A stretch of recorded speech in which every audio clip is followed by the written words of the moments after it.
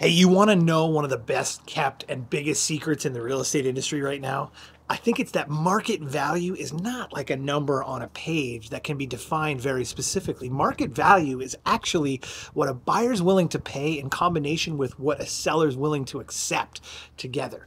There are so many factors in a real estate deal that can push the deal one way or the other that don't exist necessarily on a piece of paper. I'll give you a couple of examples. A buyer, for example, may have some number in mind based on financing, but ultimately that could get blown out of the water because they just flat out want the home. So whatever number they were willing to pay based on their financing, emotionally they might go higher just because of that. And on the flip side, a seller may have debt obligations that they need to pay off, but the stress of those debt obligations and the things that they have to pay off, they may be willing to go a little lower in order to sort that stuff out and get moving on with their life. So at the end of the day, the money's made for both buyer and seller, and the transaction is done in the negotiation.